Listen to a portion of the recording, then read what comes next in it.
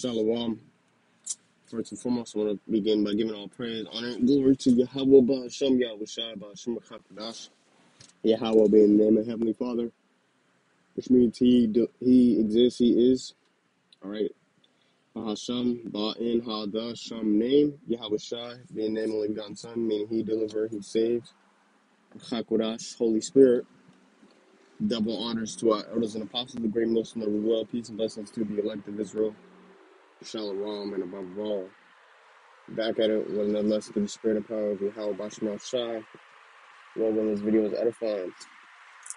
And I just wanted to touch on a little spiritual aspect I was meditating on, man. This doctrine of ours is from heaven. This is a heavenly doctrine. This doctrine is not of earth. This is not of the will of man. And that's why you see the fruit coming from within the movement of the doctrine of Yahweh Bashmal Shai. Because this work is not of man. That's why it is yet to come to naught. And I'll actually go ahead and get that real quick.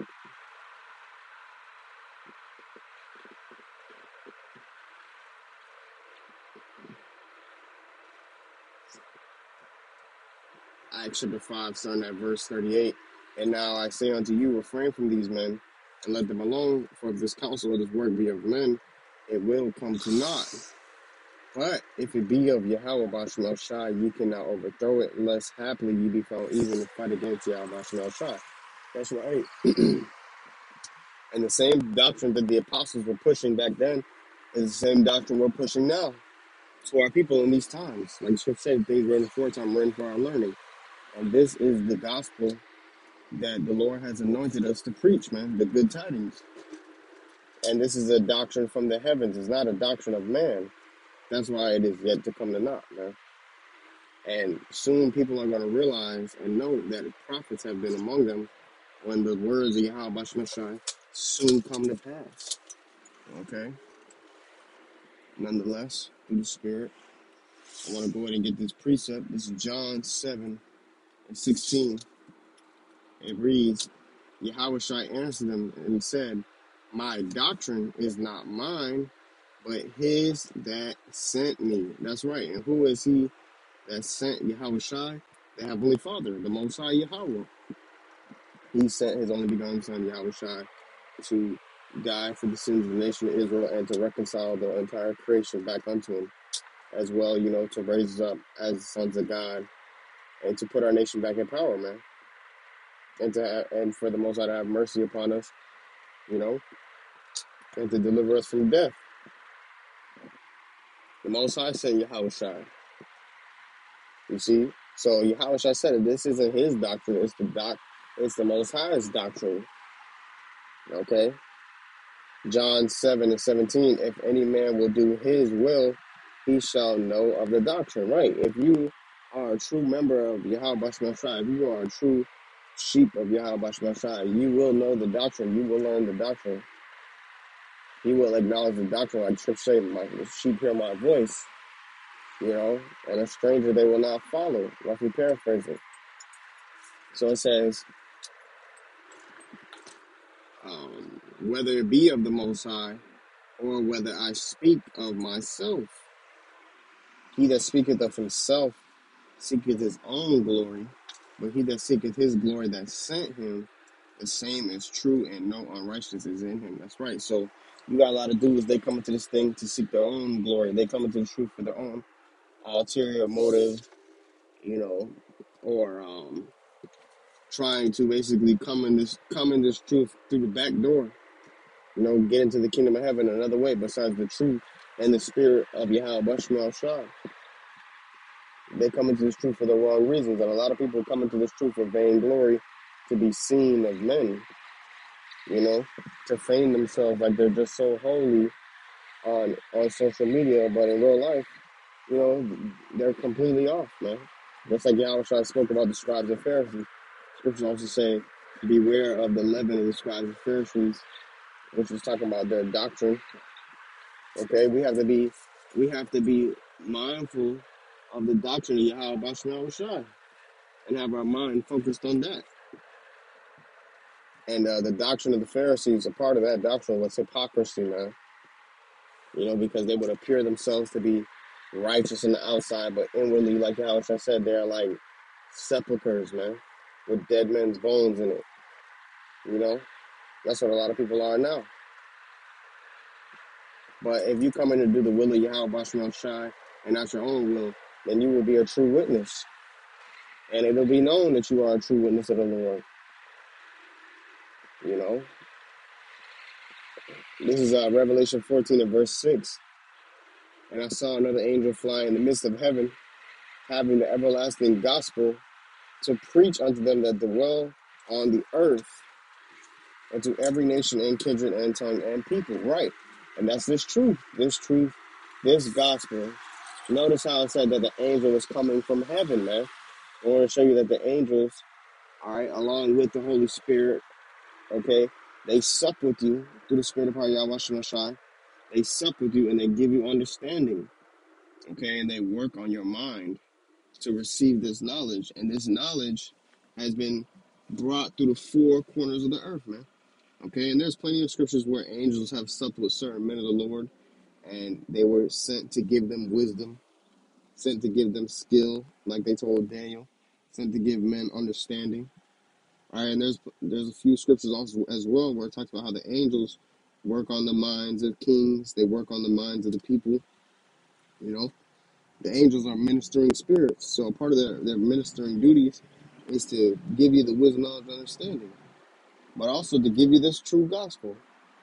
I'm going to show you that it's a heavenly doctrine. Okay, this is Matthew 24 and 14, and this gospel shall be preached in all the world. Okay, and that's what you're seeing. This gospel has been preached in all the world. Okay, and it's still being preached in all the world. For a witness unto all nations, and then shall the end come. That's right. So, going to show you, backing up with Revelation 14 and 6, and I saw the angel fly in the midst of heaven, having the everlasting gospel to preach unto them that dwell on the earth, and to every nation and kindred and tongue and people. Okay? So this is a heavenly doctrine that's being spread amongst the four corners of the earth, man. And like it tells you in like it says in Matthew 24, man, this gospel is going to be spread amongst all the nations, man. Then shall the end come. And that's how we know we're at the end, because, the fact that this truth has been going out amongst the four corners of the globe, you've been seeing a lot of prophecies been popping up since then. But Christianity, according to Esau, has been around for hundreds of years, yet, no real change was really made, pursuant to the righteousness and the prophecies of Yahweh Shemel Shai concerning the nation of Israel being restored,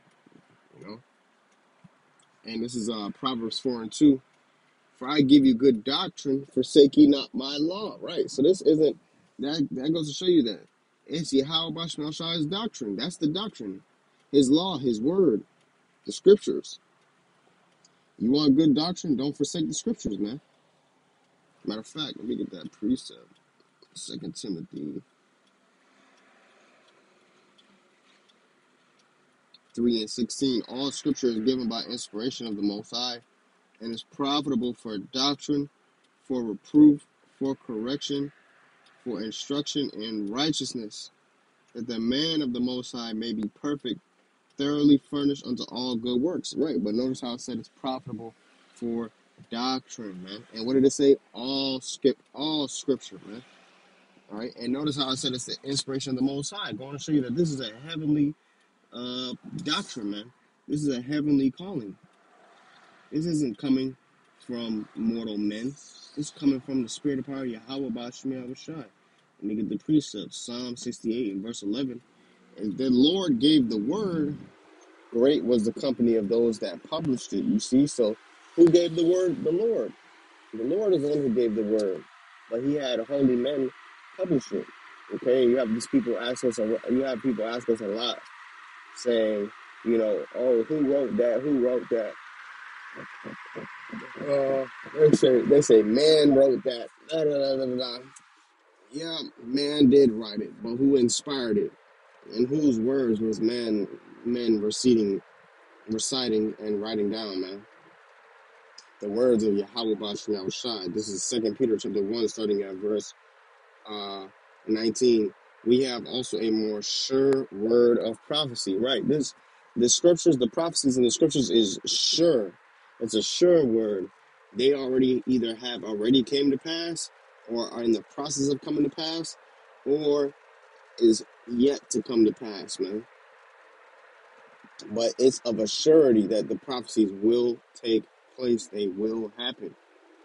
That is a fact. Because like I said, it's a sure word of prophecy, man. It says, whereunto ye do well that ye take heed. Right. So if you take heed to the words of the Yahweh Shah, the prophecies of the Lord, that'll lead you into well doing, because it's a sure word of prophecy. Just like how, you do stock trading, and you got the insiders in the stock game, and they'll say, invest in this stock, it's going to blow up, so on and so forth. Well, it's the same thing in the spirit, pretty much. The Lord's telling us to invest in them, and it's going to be a sure reward after that, man. Like the elder Yashawamba made a lesson the other day, this investment is about to hit, man.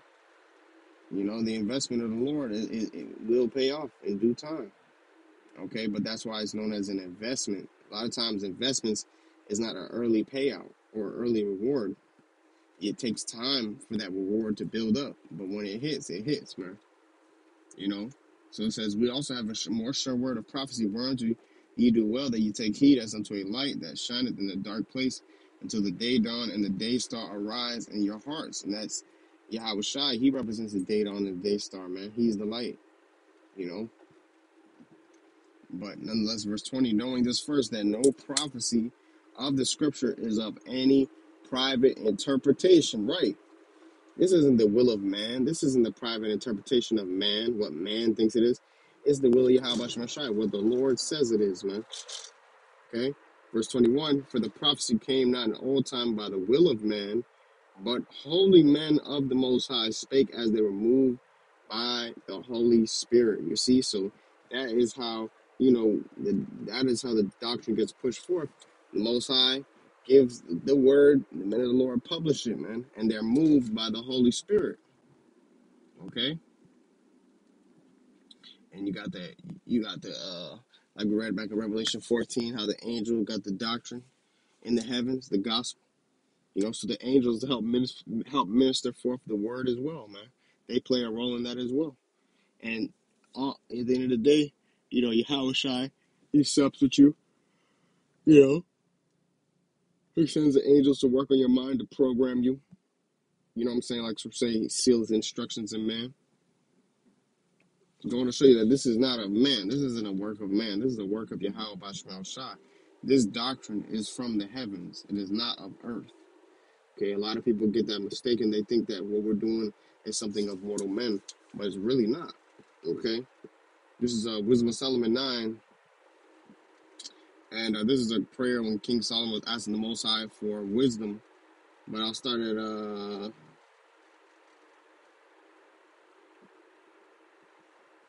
verse 10. Wisdom of Solomon 9 and 10. O send her out of thy holy heavens, and from the throne of thy glory, that being present she may labor with me, that I may know what is pleasing unto thee. Right. And that's how, is not scripture saying, Baruch, happy are you, Israel, for the things pleasing unto the Most High are made known unto us, roughly paraphrasing, man. And that's because we have this doctrine from the heavens, man. All right, when the Lord gave Moses the tablets of stone, he engraved it with what did it say? It was graven by the finger of God, man. I want to show you that it was a heavenly writing, man. It was a heavenly doctrine being pushed. It wasn't a thing of man. Okay. Now it says, for she knoweth and understandeth all things, and she shall lead me soberly in my doings, and preserve me in her power. So shall my works be acceptable, and then shall I judge thy people righteously, and be worthy to sit in my Father's seat. For what man is he that can know the counsel of the Most High, or who can think what the will of the Lord is?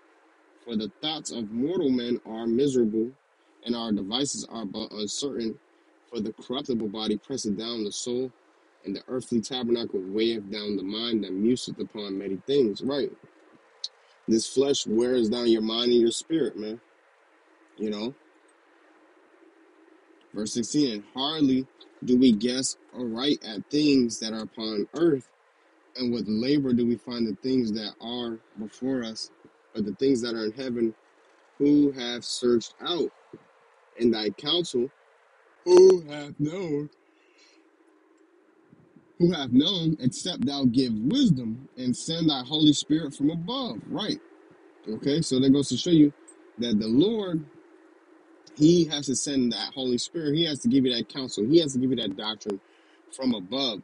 Going to show you that it's a heavenly doctrine and counsel and wisdom, knowledge, and understanding. Verse 18, so the ways of them which lived on the earth were reformed, and men were taught the things that are pleasing unto thee, and were saved through wisdom. All right, and that's talking about the wisdom of Yahweh Shemel Shai. This is Baruch 4 and verse 4. I'll start from verse 1. Baruch 4 and 1. This is the book of the commandments of the Most High, and the law that endureth forever. All they that keep it shall come to life, but such as leave it shall die.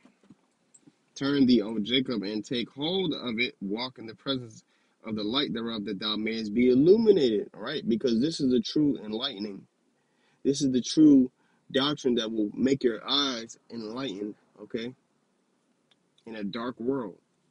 Give not thine honor to another, nor things that are profitable unto thee to a strange nation. Verse 4, here's the point. O Israel, happy are we, for things that are pleasing to the Most High are made known unto us. And what's that? The ways of Yahweh Shemel Shai, the law, statutes, the commandments, the scriptures. That's made known unto us, being the children of Israel. And that's pleasing to the Lord. That's what the Lord delights in. He delights in righteousness. He delights in taking heed to his word. Okay? And you got a lot of people who think that, they got it all figured out. And, they know better than the Most High. But absolutely not. This is Isaiah 55 and verse 8. For my thoughts are not your thoughts, neither are your ways my ways, saith the Lord. For as the heavens are higher than the earth, so are my ways higher than your ways, and my thoughts than your thoughts. Going to show you that this is a heavenly doctrine. Like it says, as the heavens is higher than the earth, man. And the Lord said his thoughts are not our thoughts. So you might think a way is right. Like, Proverbs 14 and 12. There is a way that seemeth right unto a man, but the end thereof are the ways of death, man. So it goes to show you, if you truly want to be delivered from death, you got to take heed to the doctrine from on high. As Isaiah 32 and 15, until the Spirit be poured upon us from on high. Where is it from? From on high. Going to show you what? That is a heavenly doctrine. And the wilderness be a fruitful field, and the fruitful field be counted for a forest. And behold, I send the promise. Is another precept going to show you that this truth is coming from on high. Luke 24 and 49. And behold, I send the promise of my Father upon you, but tarry ye in the city of Jerusalem until ye be endowed with power from on high. Right. And how do we have power? Because we know the judgments of Yahweh by Shemel Shai. Let me get the scripture real quick. Micah chapter 3, verse 8. But truly I am full of power by the Spirit of the Lord, and of judgment, and of might, to declare unto Jacob his transgression, and to Israel his sin. That's right. So that's how we have power, man. That's how we're endowed with power. Now it's going to come to a point too where we get spiritual powers, and we're going to be able to, do a lot of mighty things in the spirit. Okay, like run super fast, be able to fly, break through walls, have basically superhuman capabilities, man. And a lot of brothers will be able to attain that on this side, But if you have this truth and you understand it and you know this truth thoroughly, guess what? You have a form of spiritual power already. Micah 3 and 8. Okay, so they're going to say what? That this spirit, the power, is coming from on high, man.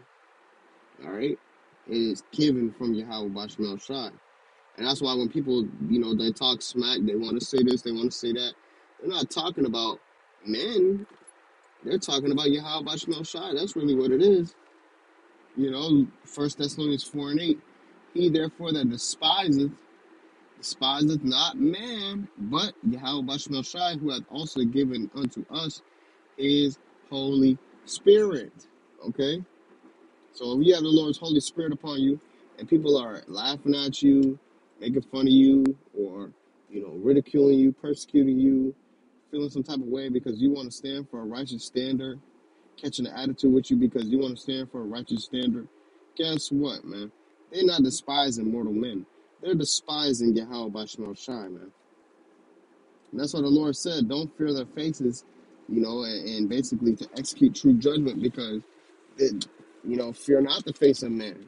Because at the end of the day, it ain't your words. It's Yahweh Bashmal Shai's words. It's not your judgments. It's the Lord's judgments, man.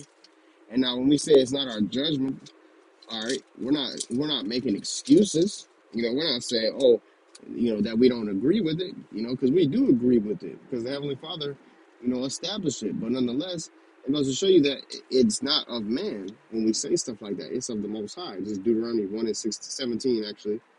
Deuteronomy 1 and 17. Ye shall not respect persons in judgment, but ye shall hear the small as well as the great. Ye shall not be afraid of the face of man, for the judgment is the Most High's, and the cause that is too hard for you, bring it unto me, and I will hear it. That's the point. And that's what Moses was saying to the children of Israel. But nonetheless, the point being what? You should not fear the face of man. So if anybody despises me for this word, guess what, man? Just know that they're despising a doctrine from the throne of the Most High, man. A doctrine from the heavens. A doctrine that is not of earth, man. That's why it says in Matthew 10 and 40, he that receiveth you receiveth me, and he that receiveth me receiveth him that sent me. And there's another one in Luke that pretty much says the opposite, if I'm not mistaken. If you don't receive the Heavenly Father, you don't receive Yahweh, or if you don't receive this truth, you don't receive Yahweh Shai. If you don't receive Yahweh Shai, you don't receive the Most High, man. Roughly paraphrasing. So that's really the point. This goes to show you that this doctrine is not of men. It is a heavenly calling. It is a heavenly doctrine. And if you don't take heed to it, then ultimately you're not taking heed to the wisdom of Yahweh Bashmal Shai. And there's really no ifs, ands, or buts about it. And you can't put it any way other around. It's plain as day. If you can't see it, you can't see it. It is what it is. But that does not mean that it's still not the Lord's will, it's still not the Lord's doctrine. So that's the point. Lord willing, this video is edifying. I want to give all praise, honor, and glory to Yahweh Ba'ashem Yahushua Ba'ashem Chakadash, double honors to the elders and apostles, great most and every well, peace and blessing to the elect of Israel, Shalom, and above all.